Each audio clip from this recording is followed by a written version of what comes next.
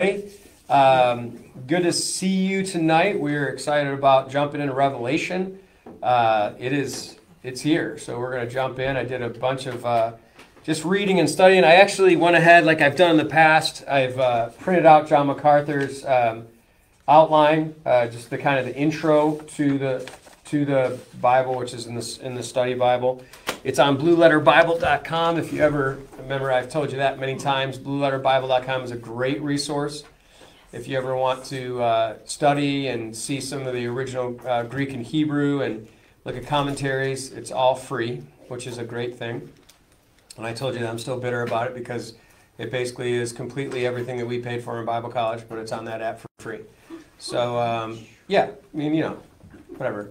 It was worth it, though. It was worth it. Our Bible college stuff was worth it. So we are excited to jump in tonight. And we have some, here you go, guys. I just got here. We've got some outlines here that I printed out. So you guys can have those. They're on both sides. And good stuff. Yes, they are good. Here, I'm going to leave these here. Would you do me a favor? There's two pages. If anybody else comes in, would you mind passing them out?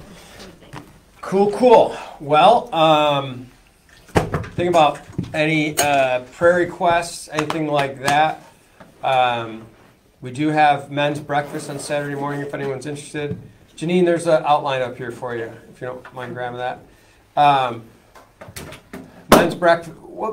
Men's breakfast, and then we do have on Sunday, if you don't know, anybody can come to this, but it is for members as well. It is our annual meeting. You're allowed to come, but there will be like some votes and stuff, and only members are allowed to vote. But just to see what's going on in our church and some of the stuff, we'll be passing the budget and all that stuff. So a lot of fun stuff through that. Trying to think of anything else happening. I don't think there's anything really major. To give you guys a little bit of an idea of schedule-wise, I think I shared this already, but I'm going to share it every time when we're working up. We will be taking the month of July off. Okay, it's our kids camp and everything, and life is pretty insane in July. So I will be taking off from Bible study the month of July, and we will be going through the 22nd. Will be our No. Sorry, the 19th of June. I was looking at the wrong month. The 19th of June will be our last Bible study. And then the 26th will be prayer, and then we'll be off, and we'll start up again in August. So we'll get a couple weeks into Revelation, which we probably won't make it very far in those few weeks, but we'll see how that goes. Yeah, I think that does it. Is there anybody else that has any prayer requests or anything going on? All right. Well, let's go ahead and pray and we'll get started. Father, we thank you so much for tonight and just for the opportunity for all of us to gather and to jump into your word. We thank you for the fact that it is your word. We thank you that we can trust it. And Lord, that you will guide us tonight into just a little bit more of understanding. Lord, Revelation is an amazing book, and it literally tells us that we will be blessed if we read it, if we take it in and we do what it says. So, Lord, I pray that you'll guide us and teach us and help us understand what it means to walk in the words of Revelation, Lord, in the words of your love and purpose. And we just pray for all that you're going to do. It's in Jesus' name we pray. Amen. So good. Well, I have been doing quite a bit of study on Revelation, and it was interesting. I just read through it. It's been a long time since from the very first chapter through, and I read all the way through it, and it really, man, what an awesome book. I don't know why people are afraid of it. I can get it. I mean, there's things that you don't completely understand and you don't completely grasp, but it's beautiful. I mean, it's just amazing how what God is going to do for us and how his redemption is so clear in it. And that part is amazing. So I wanted to just jump in a little bit. One of the things that I'm I'm not going to go through all of the introduction that John MacArthur has in the Study Bible, but I'm going to talk about the interpretive challenges, because there's four pretty common. There's more than a certain way of interpreting, but there is four main ways that people interpret Revelation. And we're going to look through these. So go to the section on that paper. It's the interpretive challenge. It's right before the outline of that last page. You'll see it. In fact, I think it says interpretive challenge all the way to the bottom of one page, and then it starts it on the next page, just the way it printed out. So I don't have great administrative skills, so I just copy and paste it. Lauren, don't laugh at me about that. It's not that funny. Anyways, so you copy and paste, and whatever happens, happens. So without help from people like Lauren or Kendra, it always prints out weird. So anyways, so here we go. So interpretive challenges. No other New Testament book poses more serious and difficult interpretive challenges than Revelation. The book's vivid imagery and striking symbolism have produced four main interpretive approaches. The preterist approach interprets Revelation as a description of the first century events in Roman Empire.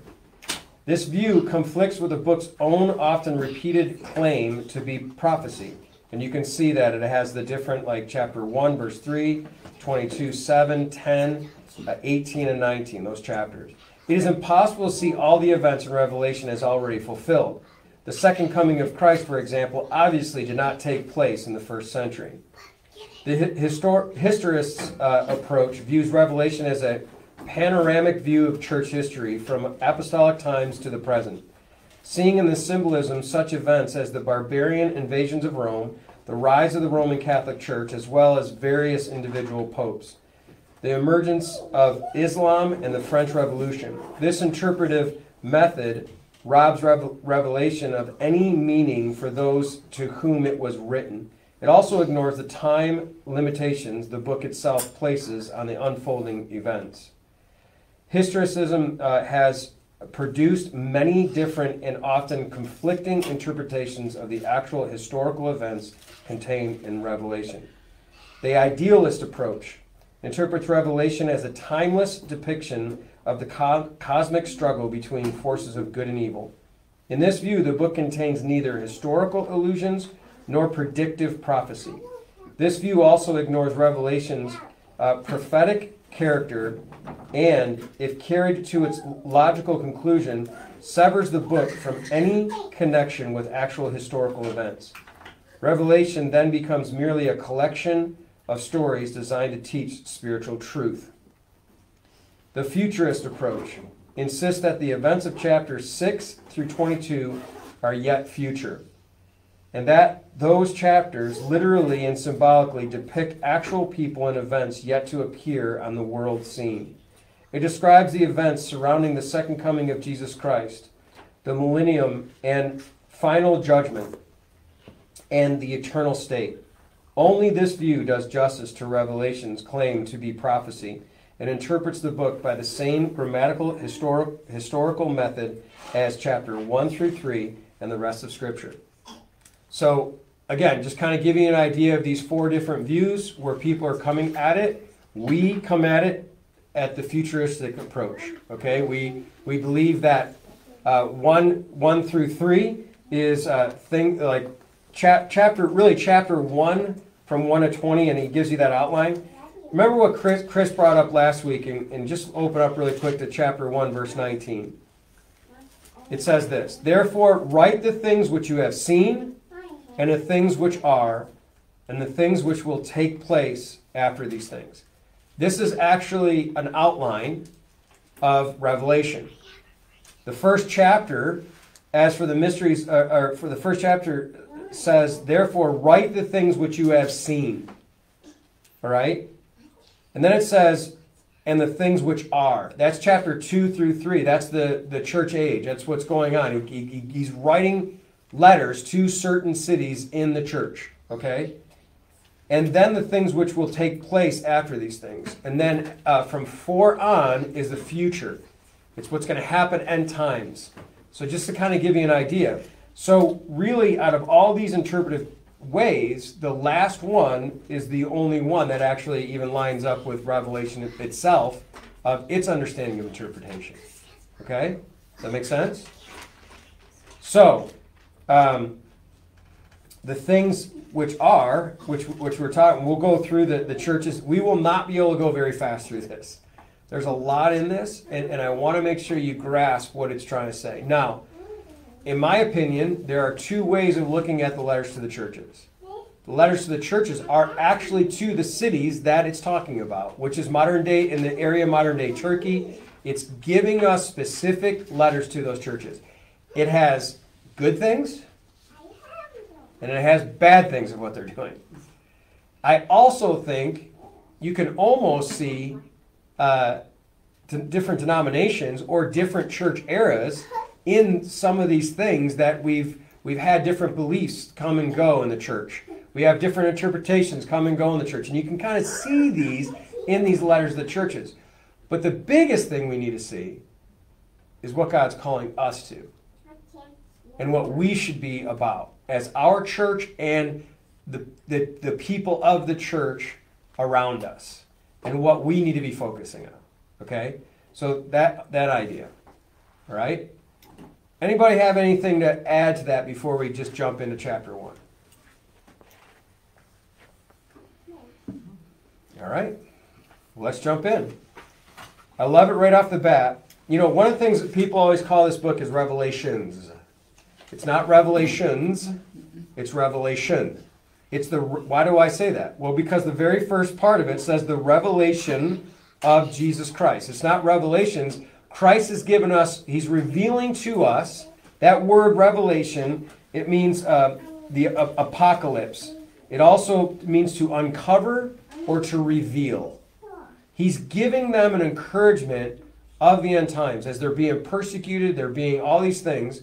And we get into what John, why we know it's John, all right?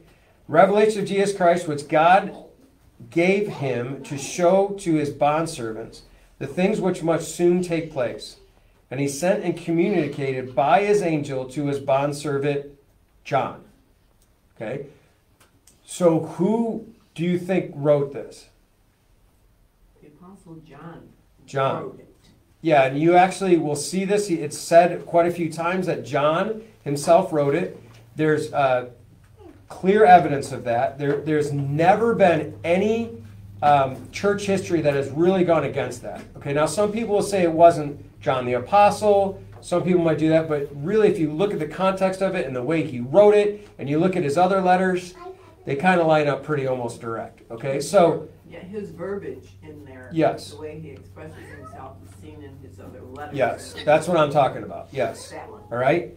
Who testifies, look at it says, who testifies to the word of God. Now that's the key. He believes and knows this is what? The word of God. Okay? And to testimony of Jesus Christ, even to all that he saw. Now one of the things that you've got to make sure in the interpretation of any scripture, but especially Revelation, you cannot lose the fact that this is about Jesus Christ and his redemption and what he is.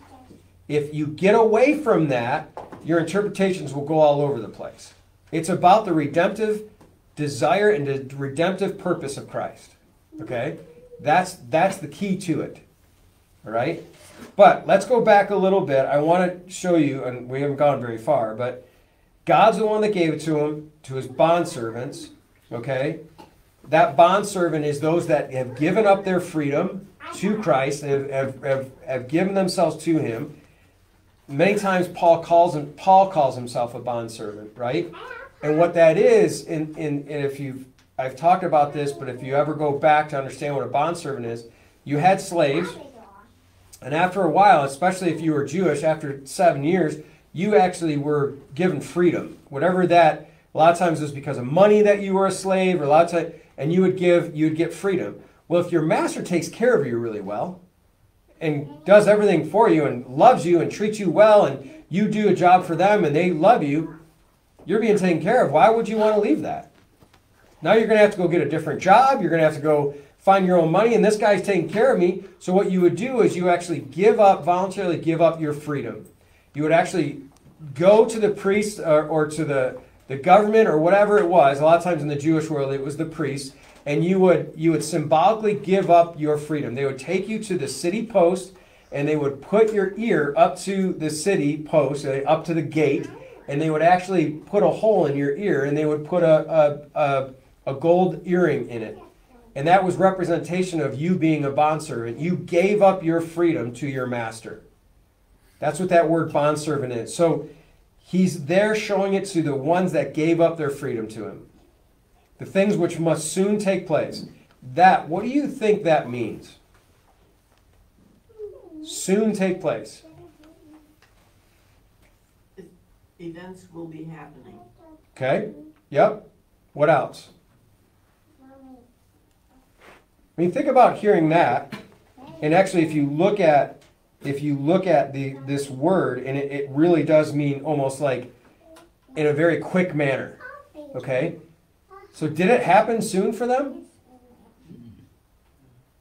No. No. But when it begins. Exactly. When it begins, it's going to happen fast. That's the understanding. When this happens, it's going to happen quickly. And I think that's why you hear me, and you hear a lot of pastors that are talking about prophecy, they talk about it with urgency. Why? It's coming. When it starts, it's coming, and you got to be ready for it. And sometimes it can happen without us even really. So does that mean it could happen without you even knowing? Hopefully not. If you are in the Word of God, I would say that the signs are pretty clear. But I'm going to tell you something. If you're not in the Word of God and you're not in the understanding of the Spirit of God, here's the crazy part. You will miss it. There's a very good chance. I think there's people out there that know a little bit about it, and they're saying, well, once I see these things happen, but there's also going to be, great just deception that's going to happen. So this soon take place. And he sent and communicated his angels to his bondservant John. So, who's the one that spoke this to John? Jesus. No. Okay, the angel. So we see this. His angels, it says, his angel to his bondservant. Is Jesus an angel? No. No, he's God. So, now you are going to see where Jesus does speak in some of Revelation. But these are actually angels speaking to John. They're talking to him. We're going to find out where John is, by the way, here very soon. So they testified of the Word of God. That's the key. And I can't say this enough. We've got to be careful of making decisions in our lives, making decisions in our relationships, decisions in everything we do without the Word of God. Because then what's it based on? Feelings. Feelings. It's based on man's wisdom. It's based on, and so as we read through this, you're going to hear some of man's wisdom because we're trying to interpret it. But man, the best way to interpret it is just let Scripture itself speak for itself. Right? That's the key to it. So the angels are speaking to him, but it's the testimony of Jesus Christ, even to all that he saw. Blessed is he who reads these. This is it, guys. This is why I'm reading this. This is why we should read it often. Number 3, it's right here. Blessed is he who reads and those who hear the words of the prophecy and heed the things which are written in it, for the time is near. He gives it again. That same understanding in the Greek is the time is near. Now, this was written, how long ago was this written? You can actually cheat and look at your notes. It tells us. How long ago was it written?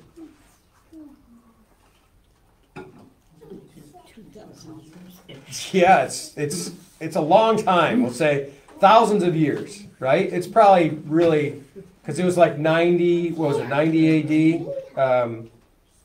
Almost 3,000 years ago. Yeah. 94 to 96 AD. You think about how long ago that is. That's a pretty long time. So, but what he's saying is the time is near because really in Christ's time, in John's time, this stuff was in the process of happening. The end times. I mean, we see it. Obviously, it's 2,000 years later, but we definitely see that God has been working in this in His great plan throughout the whole time, and we're getting close. Yes, Larry. I like that must shortly. It gives you confidence that it is gonna come. Yep. I've heard people say he was an old man, he didn't know what he was doing. Right. There's a lot of that. Some churches don't accept it as a book, I guess. Yeah, there are some, they don't believe that, they believe John lost his mind. Of course, he was on the island of Patmos and he's out there by himself, so he probably was losing his mind when he was writing this. There's a lot of that kind of speculation. Yeah. Kind of interesting. Okay, kind of interesting. Because if he was losing his mind, then how was he specific on so many prophecies and specific on so many things and like that lined up with the Bible? So if he's losing his mind, he's remembering the Bible because you see it all the way through. You're like, well, okay. This guy was losing his mind. He was actually pretty good at losing his mind, I'll tell you that. Interesting. But that is a good point. Anything else before we move on there? So you're about to get blessed. Know this, because we're going to do this together and it's fun, all right? So, verse 4, John to the 7 churches that are in Asia, grace to you and peace, from him who is and who was and who is to come, and from the 7 spirits who are before his throne, and from Jesus Christ and faithful witness, the firstborn of the dead, and the ruler of the kings of the earth, to him who loves us and released us from our sins by his blood. And he has made us to be a kingdom, priests, to his God and Father. To him be the glory and dominion forever and ever. Amen.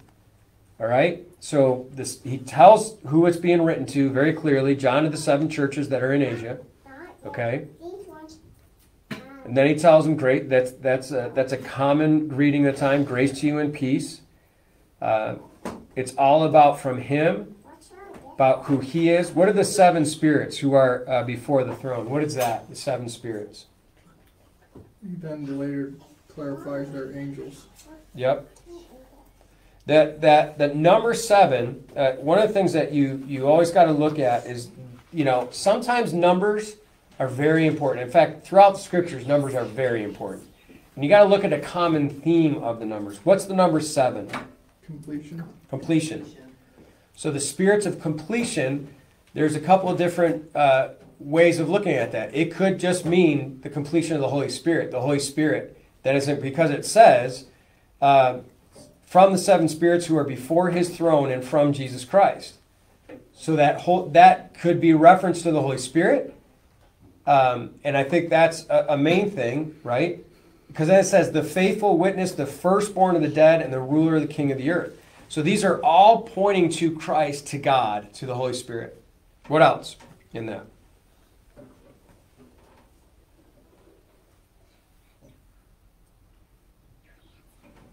The next part of that, to him who what? Loves us and released us from our sins by his blood. This is the key. It's to the churches. So these churches are believers in Christ. These churches know what Christ has done for them on the cross. That he died for them for their sins so that they can be set free and released from the punishment of their sin. So grasp that. This isn't non-believers, because some of the definitions that we get into and some of the letters are pretty harsh to some of these people. And you think, oh, I don't know if these guys are believers. Well, to be honest with you, they are or they were at one point.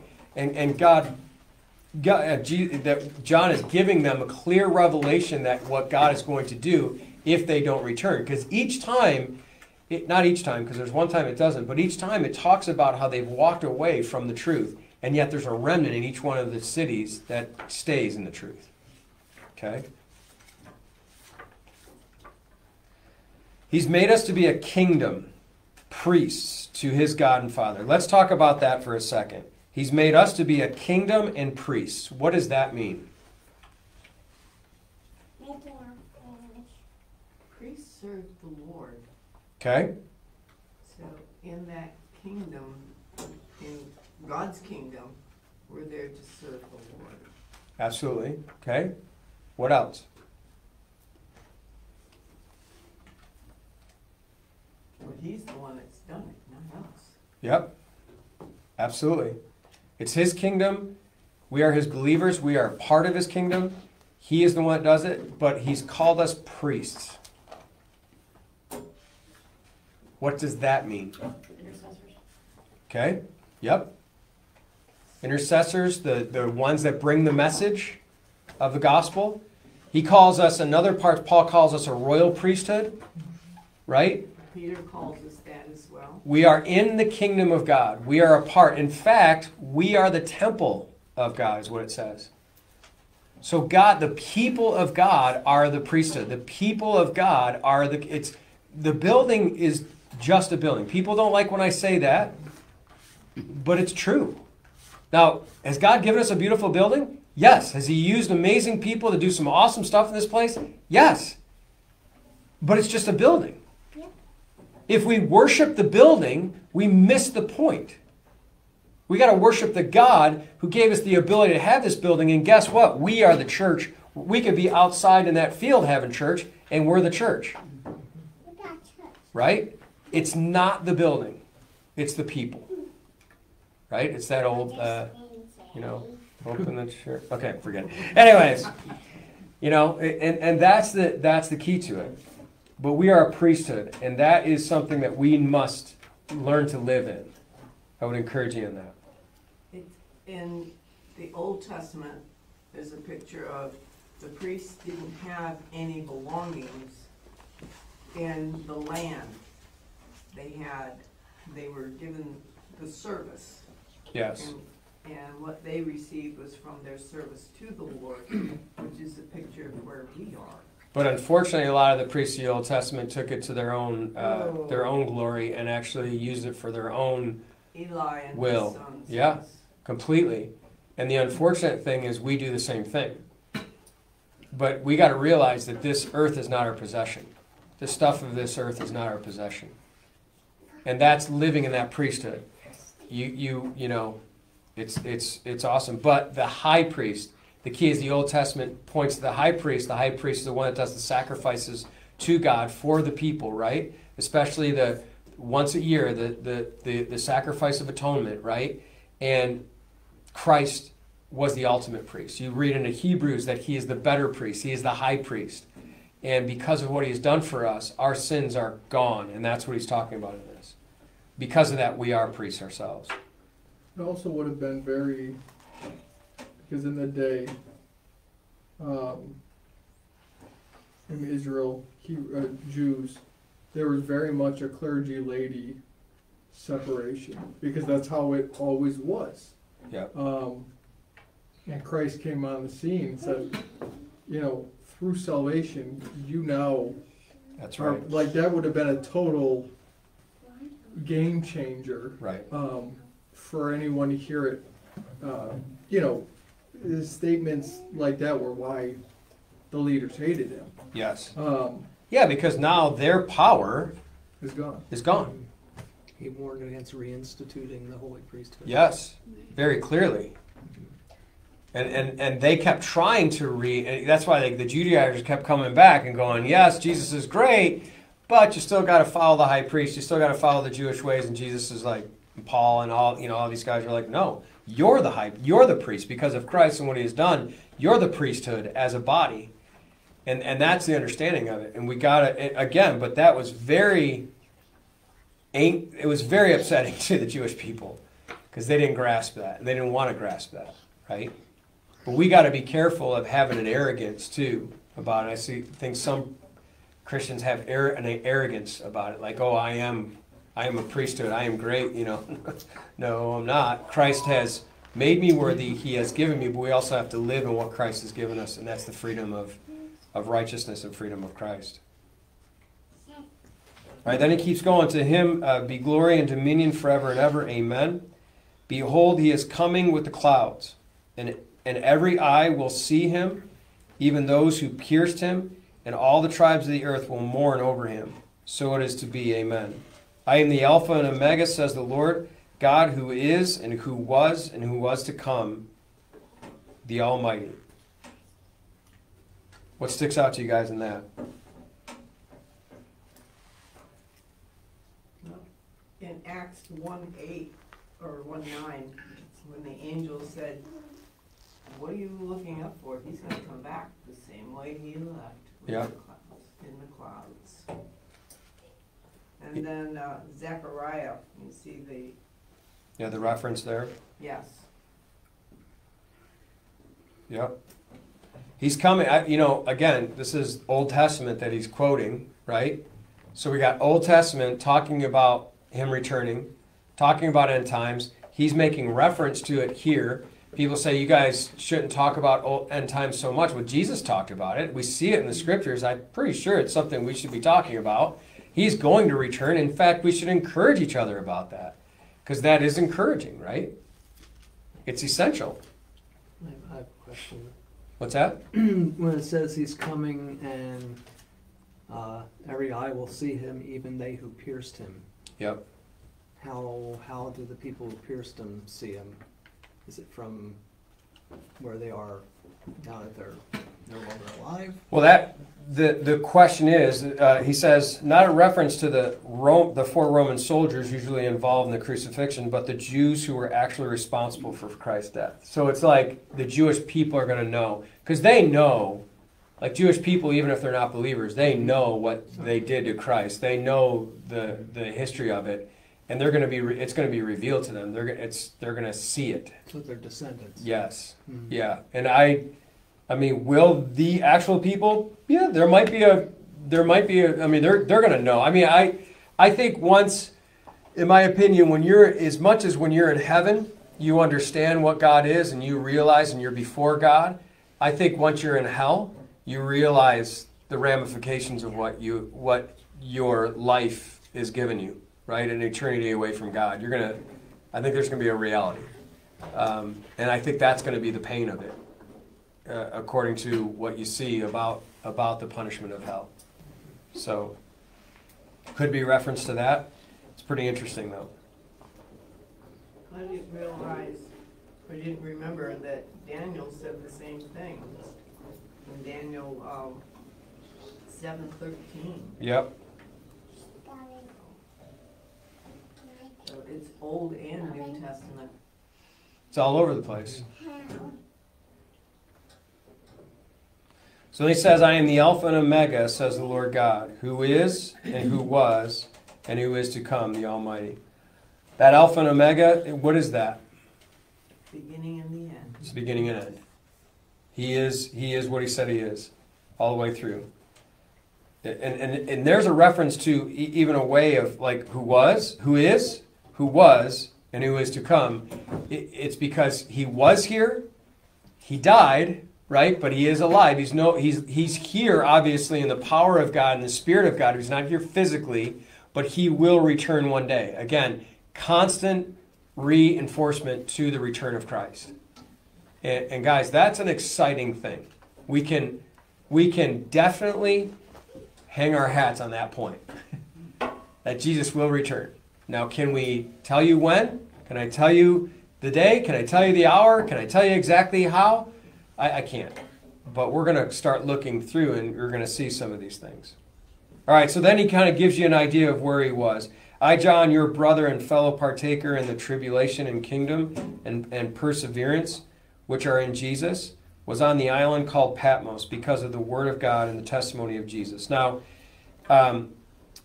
you can, if you want to look up like the history of the disciples, you can find different testimonials and writings of the disciples, what they went through. Most of them were killed. In fact, all of them were martyred, were killed in certain ways. Some of them were horribly. We know Peter was upside down, crucified. There's a couple of them actually that were crucified upside down.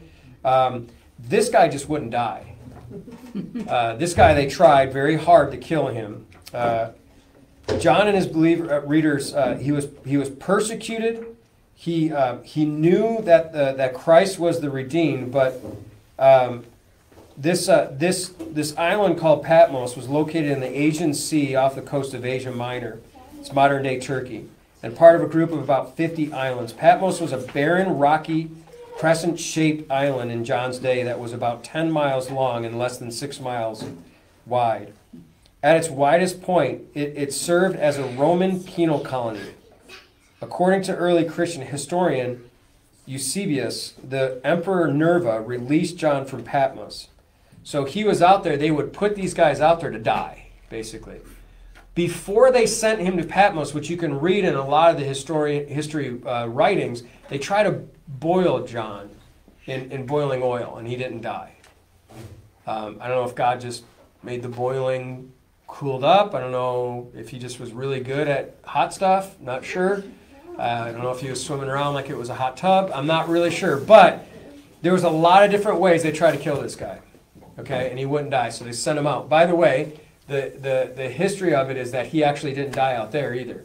They at one point brought him back, and he was so beat up, though, his body was so beat up that they actually had to carry him from place to place. And they said his message as he went from place to place was love one another and love God with all your heart, soul, mind, strength. That's all he had. Because that's all he needed.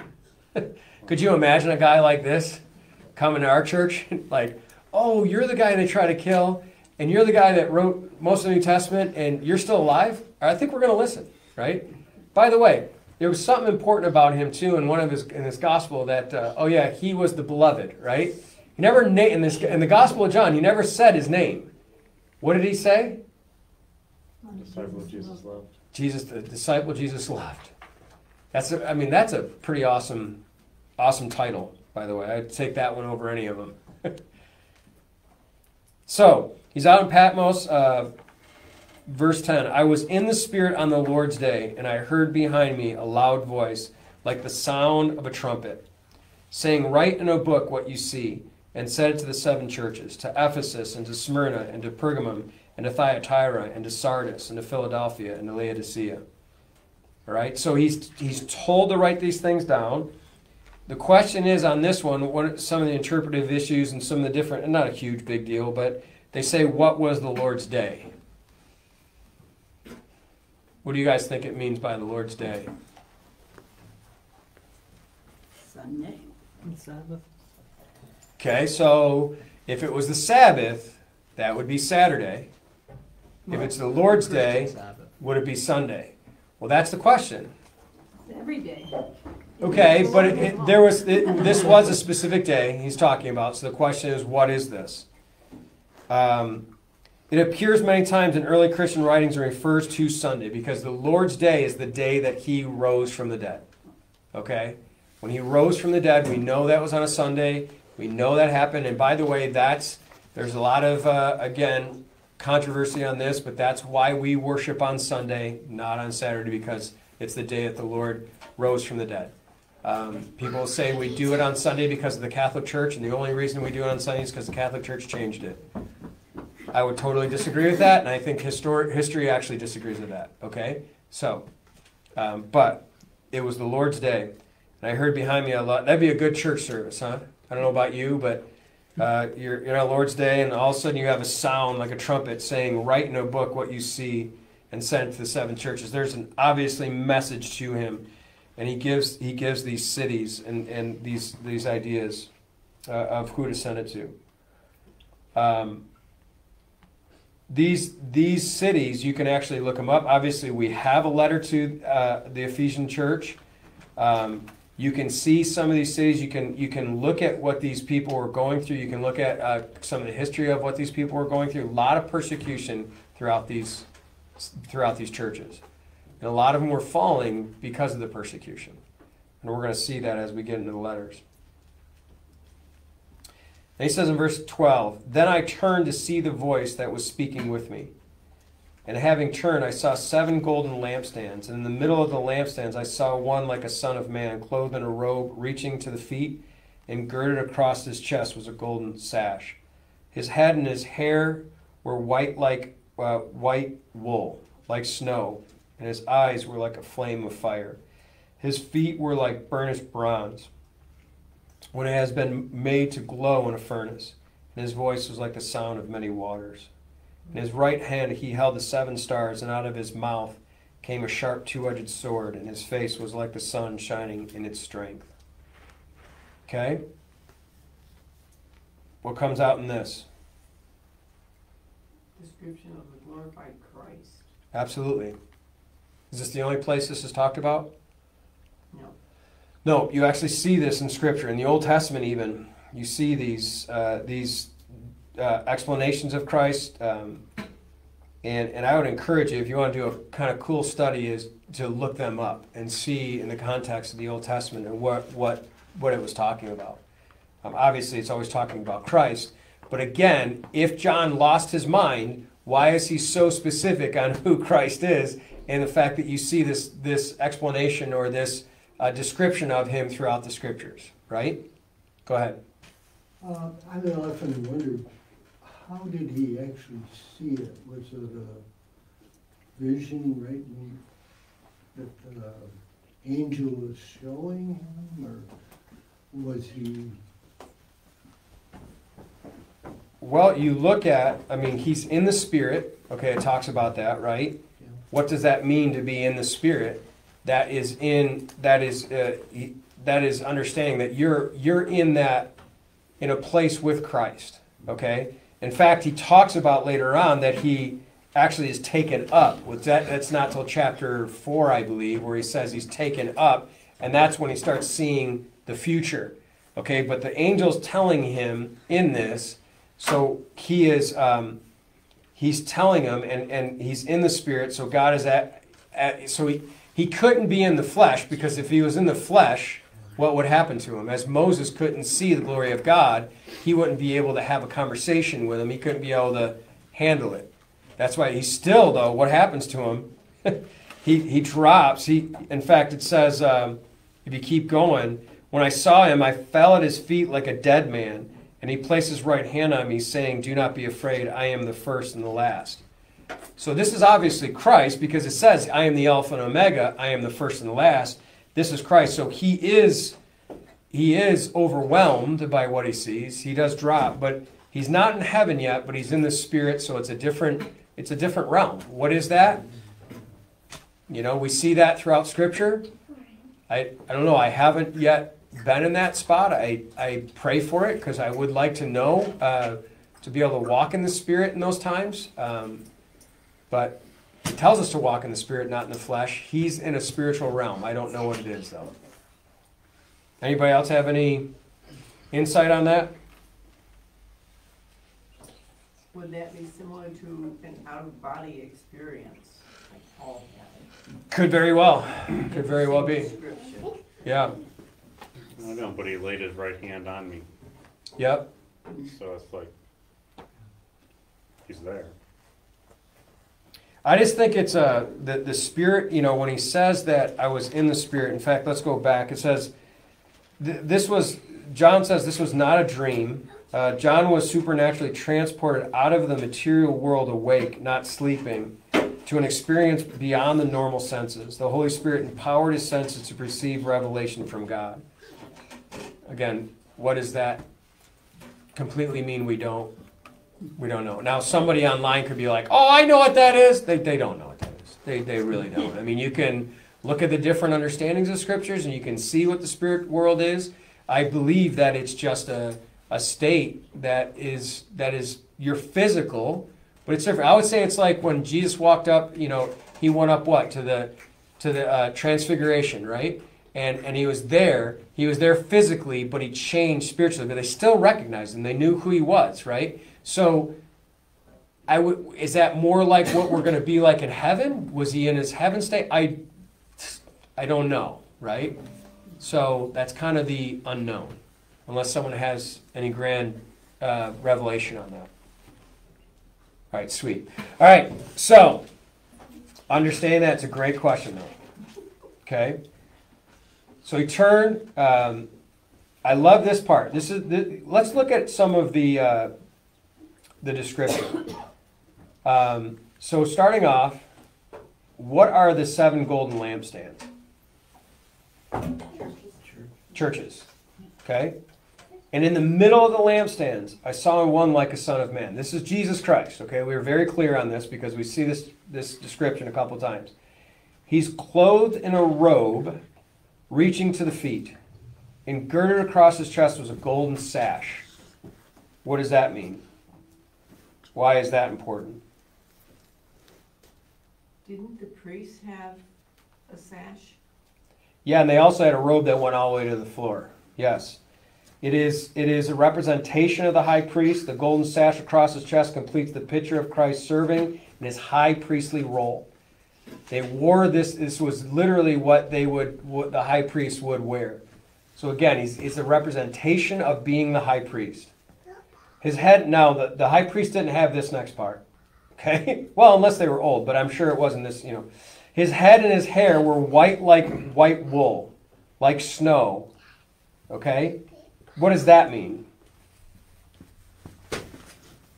Purity. Purity. Days. Yeah, Ancient of Days. It does not refer to a flat white color, but a blazing, glowing white light, the glory cloud. It is a picture of his holiness. It's his purity, his holiness. All right? So, his eyes were like a flame of fire. That doesn't sound like exciting. I mean, it sounds cool to see, but it's a little scary. What is that?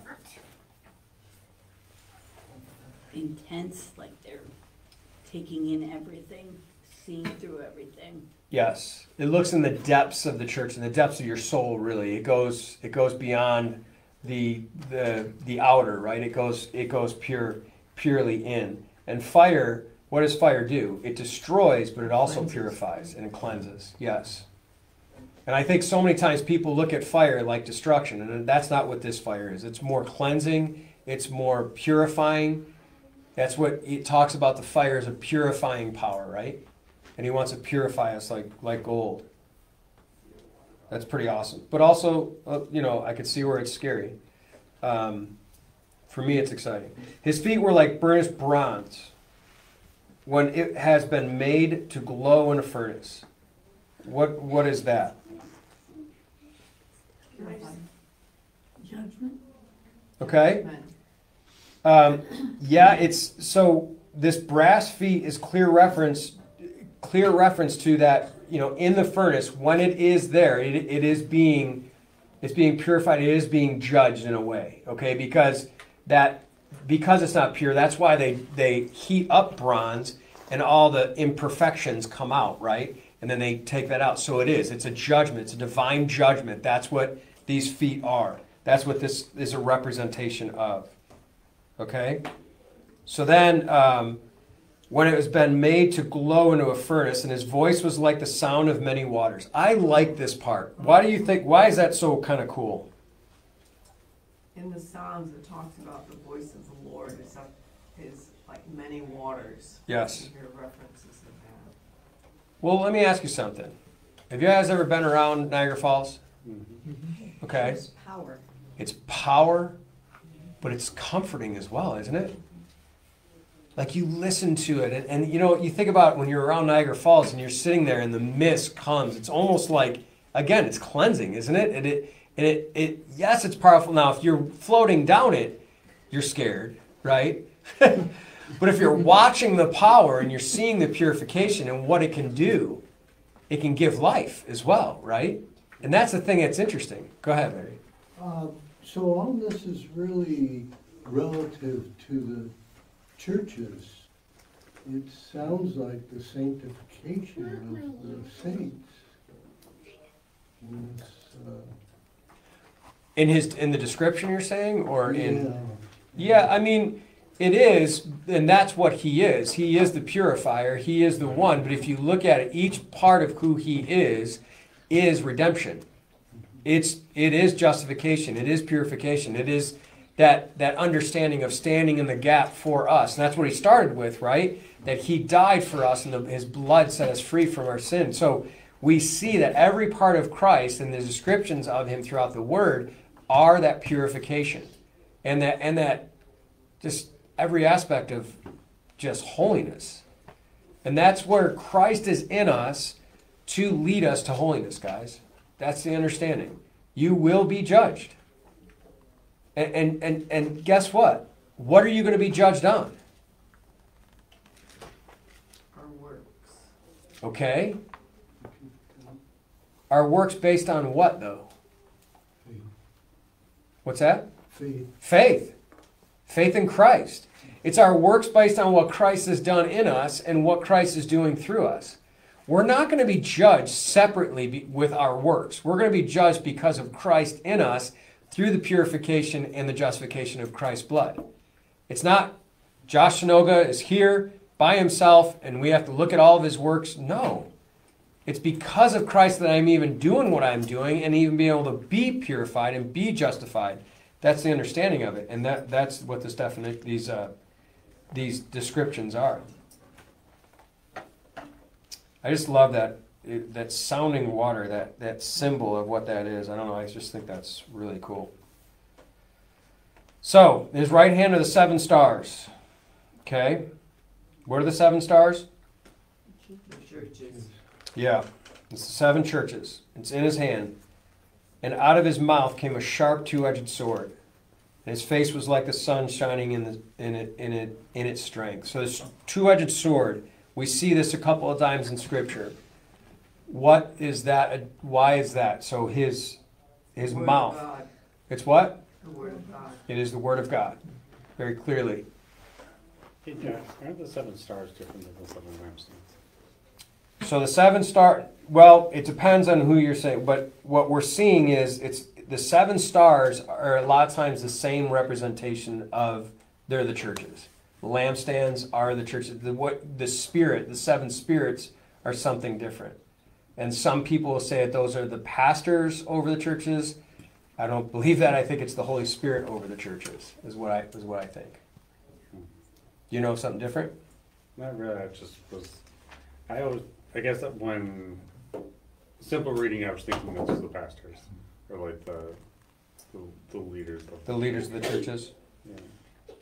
There's some interpretations of that, and there's others that kind of go, because really what you look at the lampstands, it's actually it's where they get the menorah from, okay, and that's kind of that same understanding of it, right? But what those are is they're oil lamps. Each lampstand represented a church from which the light of the life shone throughout the Scriptures. 7 is the number of completeness. So it's like these 7 churches are for some reason an understanding of the completeness as you walk in these things. Like if really you wanted to be a complete church, you would follow all the things it tells them that they're doing right and do those things, and that would be only by the Spirit of God. So, but what I've seen before is the 7 lampstands and 7 stars are both representations of the churches. And we're gonna be So the the light in 7 the stars world. are the angels. Yeah, light in the world. Yep. What's that? Go ahead. The 7 stars are the angels of the 7 churches. And the 7 lampstands are the 7 churches in verse 20. Okay. But it's a representation of the churches. And that's what I was just trying to get to.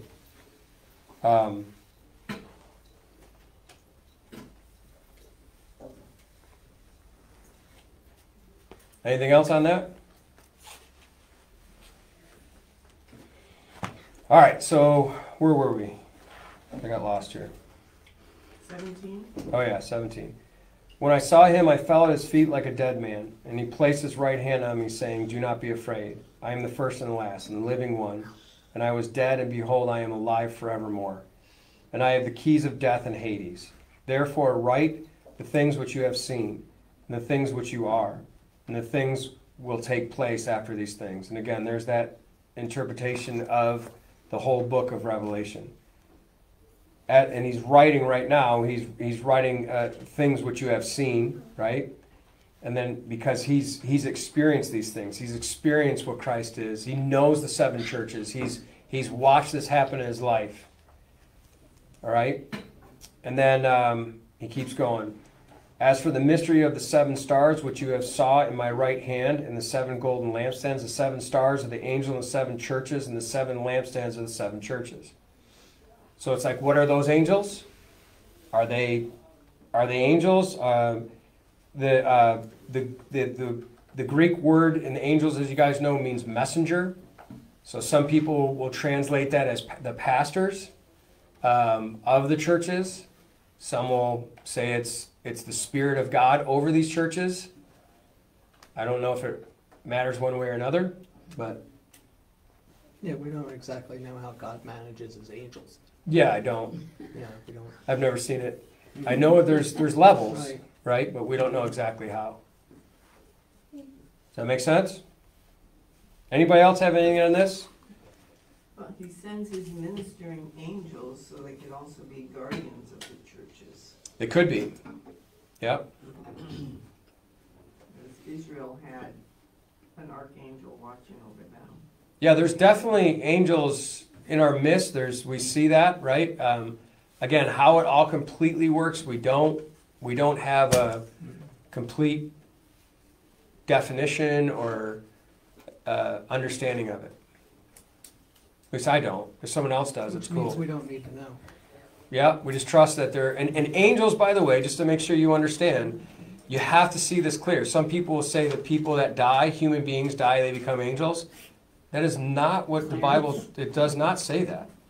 Okay? We are different created beings for some reason. Angels are God's messengers. Angels are God's servants, just like we are. But for some reason, God has chose us to be on this planet, and we are different than angels. We are saints. We are priests of God. And the angels are God's servants, basically. Yeah, we have free will and they don't. We have free will. Well, they did at one point. Yeah. They had to have, because a third of the stars went with Satan. Right. And Satan was an angel, and he had free will. So I don't know. That the free will of angels. It just happened once. What's that? It happened once, it was then. If you don't continue to see. Yeah, it might be because you don't see after that. You're right. You see basically that choice at that one time. Does that mean that they never ever have free will again? I hope not. It doesn't say yes or no, but you don't see it. You see it at one time. Yeah, They made their choice and they're sticking with it. Yes. right.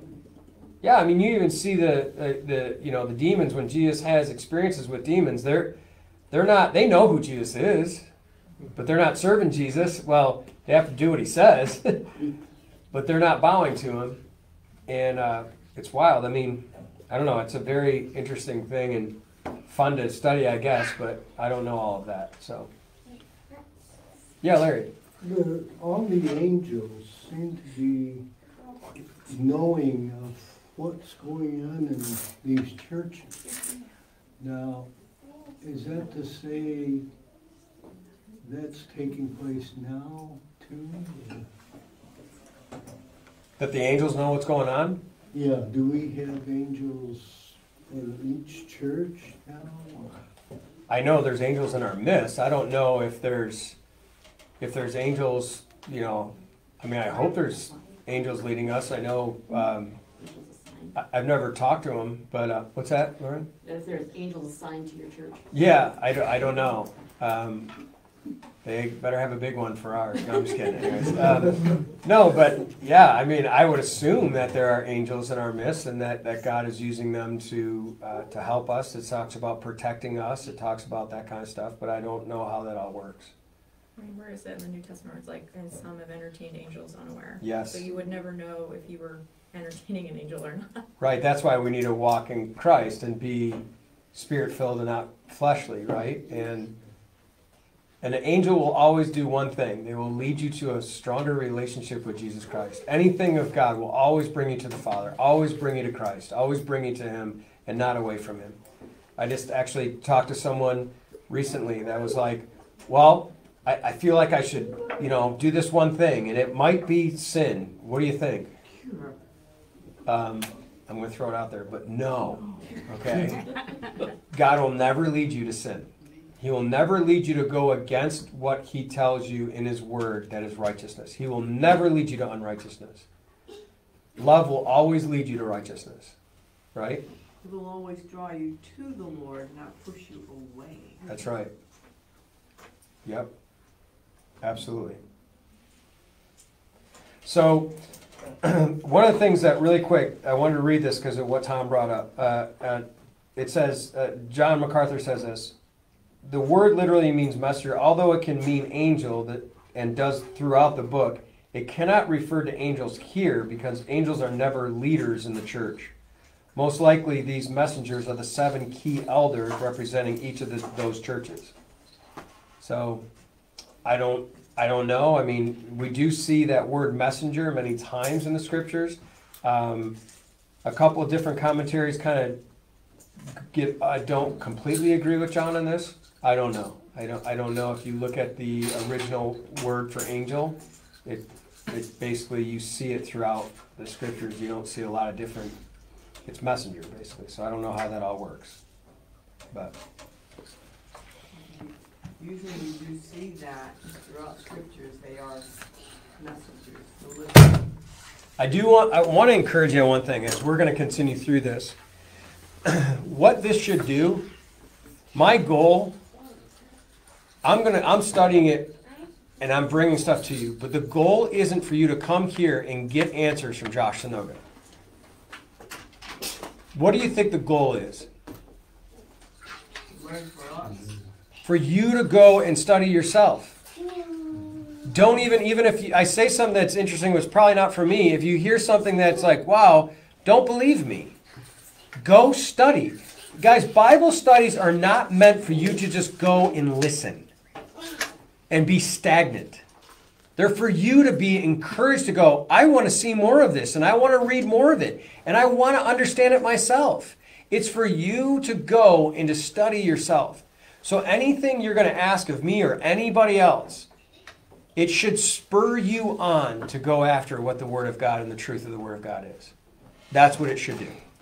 The things that I'm giving you, those are just references. They're from people too. John MacArthur's an awesome teacher, but he's a dude, right?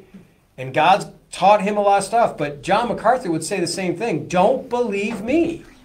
Go study to show yourself approved. Go look at the Word of God, because guys, I'm going to tell you, that God's Word's the only thing that's going to transform you, not me. Not my words. I hope it's not my words. It's only God's words that are going to transform you. So as we go on to this, you guys know where we're going to be next week. You know why you know this? Because we just finished chapter 1, and after chapter 1 is chapter 2. Okay? So do me a favor, then after that's chapter 3. I know it's crazy. It's a lot of math, but I'm encouraging you, read chapter 2. Study it. Come prepared. Because I love hearing from you guys. That's why I do what I do. I want to hear from your hearts, and I want to hear what God has. And I hope that this is an encouragement to you. All right? All right, let's pray. Father, we thank you so much for this time. I thank you for your word and truth. And I do pray, Lord, that there are angels in our midst, Lord, that we can be guided by, that we can hear your truth by. And as we go through Revelation, Lord, that you would teach us. Teach us what it is that you desire of us. Lord, not that we are to be fearful, because we know you're in control. And Lord, I just pray that you would help us to lead each other, Lord. And I pray that you'll help me to lead this group to dive into what your word is. And Lord, help us not even come close to walking away from the truth of what it is. Help us not get into arguments or be distracted, because what it's about is you and who you are and your redemptive purpose of our lives. We thank you for the forgiveness of our sins. And we thank you that you've given us everlasting life. We pray that you be glorified in all that we do. In Jesus' name we pray. Amen. All right, guys. Thank you so much.